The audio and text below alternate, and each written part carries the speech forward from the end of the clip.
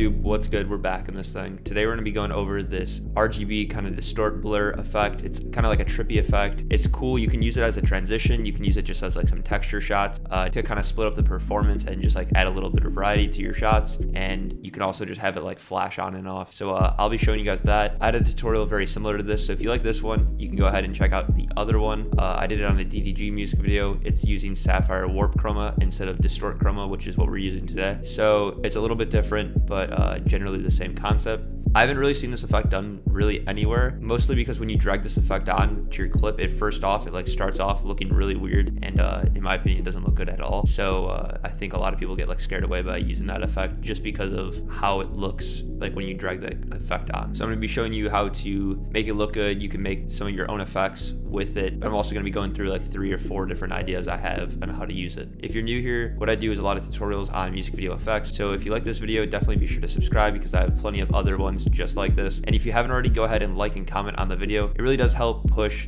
the content to other people that are looking for this style of content, and it really does help me out a lot. So I'd appreciate it if you did that. One last thing before we get into the video, if you want to support the channel even more, the best way to do that is going over to briandelbada.com and checking out my texture pack. It's a really high quality pack that I spent like over 48 hours working on, just ripping up paper and scanning it over, so you can get that lone wolf like og look effects pretty easily. I'll have that link below, as well with a playlist with all of the effects that I already have done tutorials on. I think I've already done like 11 or so, and I'm just going to keep on adding into it like every week. So there's definitely not a shortage of effects that you can do with the pack. But yeah, that's enough talking. Let's get into the video and break down some of these effects. So the set of effects I'm going to be going over is this one right here. It's kind of like it like warps and twirls a little bit. It's a little bit more of an aggressive effect, so it's like more as a transition. And then this one's just like a constant blue warp, and then this is a constant red. I'll show you how to do both of those. I think those are pretty cool for like texture shots. Here's like a little bit less aggressive of a transition, and it's only done one way.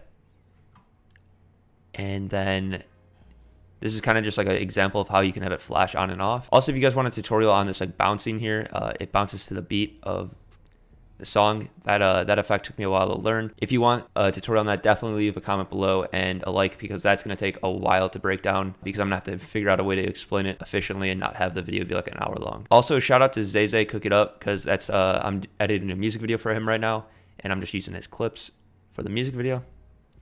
So yeah, we'll go over that. And then lastly, just another example of how you can just add it as a texture shot, you know, just having a little bit of effect. It's nothing too crazy. I think this effect's really good for like more modern music videos, only because like I know RGB split and like glitch effects were real popular for a while, but now it kind of looks a little corny when you do it in music videos. So I think this is kind of like the equivalent of that, without it looking corny, in my opinion at least. I think it looks pretty clean. It's just like a cool effect to do in a music video that adds just a little bit of texture. All right, so the first effect we're going to be going over here is this transition. So what I have it do is I have the effect really aggressive here, and then it twirls a little bit, and then it goes down, like the amount of it goes down a lot, and then it gets more of the blur, and also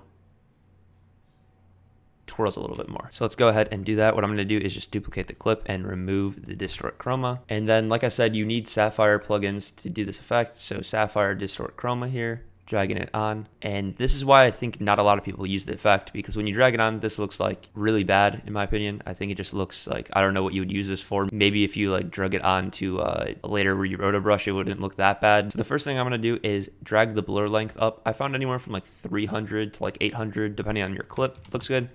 I think 300 is pretty safe most of the time. You already got a lot better looking of an effect in my opinion. It just kind of smooths out the clip and just adds a lot more. It like makes it look more realistic, I guess, is the way what I'm trying to say. And then normally I just choose to either warp red or blue, not both at the same time. So I'm going to go ahead and turn warp red to 0. And then I'm going to go ahead and turn the amount down to something like 0.3, just for right now, so you can see that if you drag it down a little bit, what it does is makes it go close to the normal look.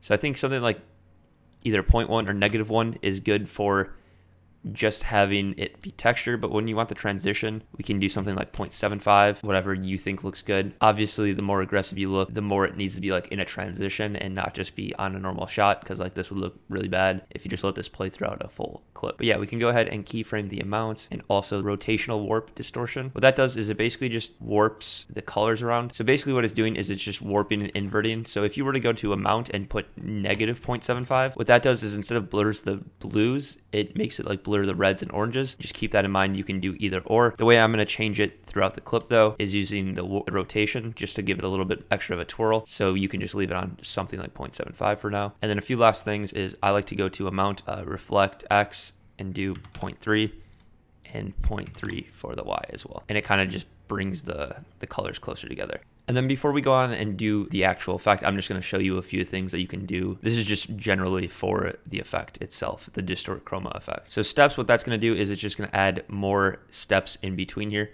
So you want something smoother, you can drag it up. I just drag it up to 100 there. Default's 8. I think something between like 8 and 15 looks kind of cool. I think having the little bit of steps, in my opinion, looks cool. So I'm gonna do something like 10 for this. And then if you wanna ever change the colors, what you can do is you can go ahead and change the colors, but keep in mind it's gonna turn the color of the clip like this. So to fix that, you can click white balance and it will change some of the colors, and you can see here. So you can play around with that, but I like to keep it default. I like the way that looks for this effect. So now onto the effect, make sure to keyframe the amount and rotate warp. And then what I'm going to do is just go 15 frames ahead. So 1, 2, 3. If you hold shift and forward frame, it goes 5 at a time. So that's why I counted 3. And then we can go ahead and drag the amount down to something like 3, bring the amount down to something like 0.3. That way it makes it look a lot more blended in with the clip. And then I'm just going to go ahead and rotate the warp something like 90. So that way it rotates really fast in here, and then it will stop.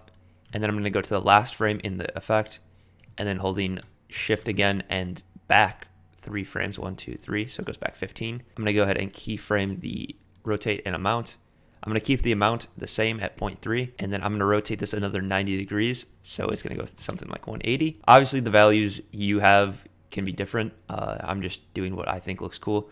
So what it's going to do is here to here, it's aggressive and rotates pretty fast. And then here it's a lot less noticeable of an effect, but it's still rotating. And then we can go ahead and go to the last frame in the clip, bring it up to something like 0.75 again.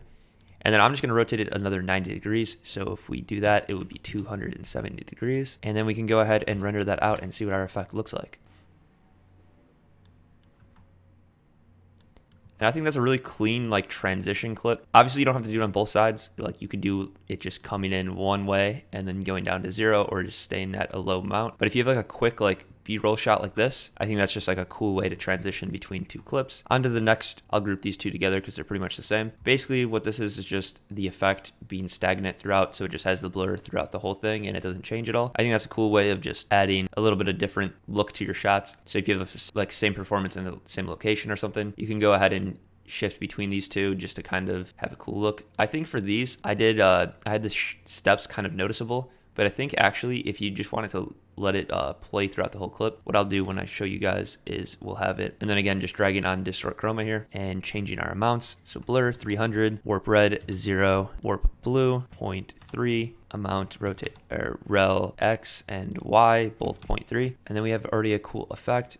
I think I'm just going to drag up the steps like I mentioned. That way it looks a little smoother. And just like that, you have a clip that has a little bit of texture to it. If you don't want it to be that aggressive, you can change the amount or the warp blue down a little bit. So you can do something like 0.5 in the amount. And then there it's a lot less noticeable, but it's still there. And then if you wanted red warp instead of blue warp here, you could just change the values of warp blue and warp red. So make this 0 and make this 0.3, and we can go ahead and render these out. There's the red and there's the blue. I think they both look pretty cool. I'm a fan of the red more, and like I said, you can change the intensity of it by dragging the amount, and you can even do transitions like this. Like you could have it start here at like 2.2 and go down to 0.3. So we can do that real quick just to show you another example of an effect. So 2.2, keyframe. Obviously a lot, 1, 2, 3, 4. Doesn't really matter how long you have it, and then go down to something like 0.5.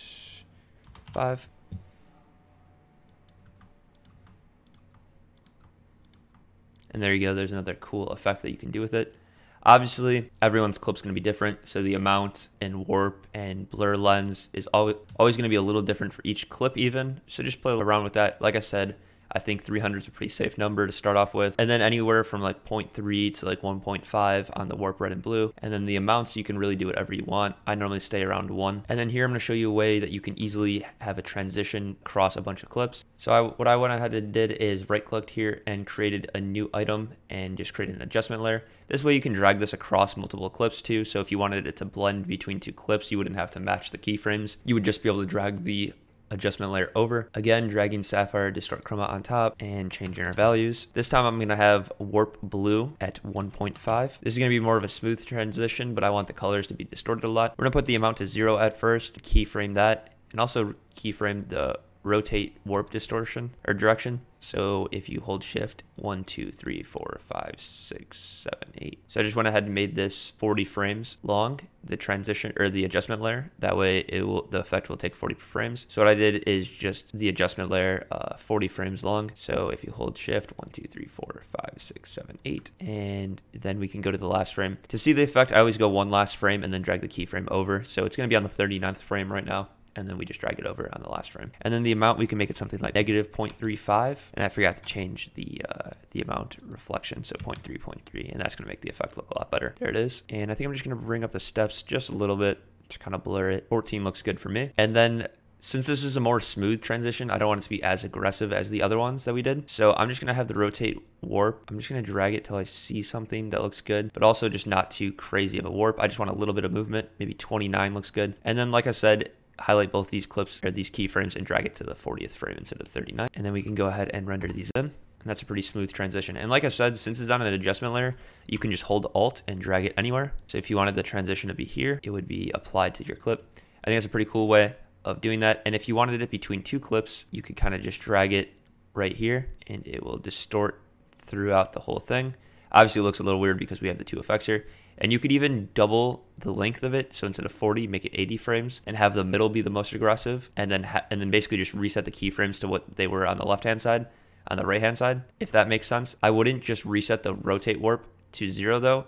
I would just double the number that it is in the middle. So like continues at the same pace, if that makes sense. So just another idea. And then I pretty much did the exact same thing that I did on the adjustment layer here. On this clip, I just have the amount keyframed at negative 0.7 and the rotate keyframed at negative 58. And then I just have the rotate kind of going crazy and the amount doesn't start changing for a little bit, so you can see the rotate a little bit, and then I have it stop. And then like I said, and then if you want the clip to kind of cut in and out like this, how it has that distort just on the hit of the drums, just for a second, what you can do is just go ahead and duplicate your video clip, copy and paste from the one that just has the texture where there's no keyframes at all, and then you can tweak it to whatever. So this is a constant one, no keyframes. It's going to look the same all the way through, and then you can just cut parts that you want it to come in on. So for example, here I wanted it to come in and then just go away on the hits of the drum, so I just cut the clip with the effect on,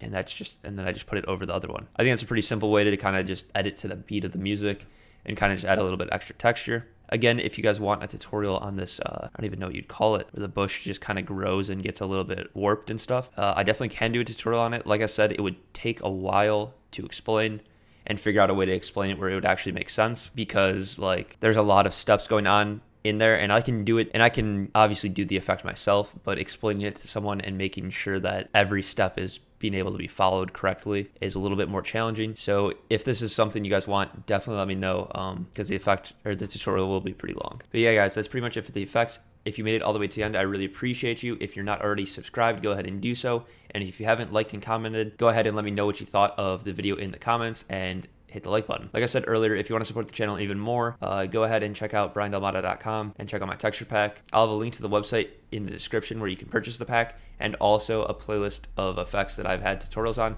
Obviously not all the effects you can do with the pack, but it is just a few examples of some that you can do. Be sure to follow me on Instagram, because I have a lot of polls debating on what effect we're going to do next, and just a bunch of other things that I can interact with you guys. If you guys have any questions or whatever, you can hit me in the DMs. But yeah guys, that's pretty much it for the video.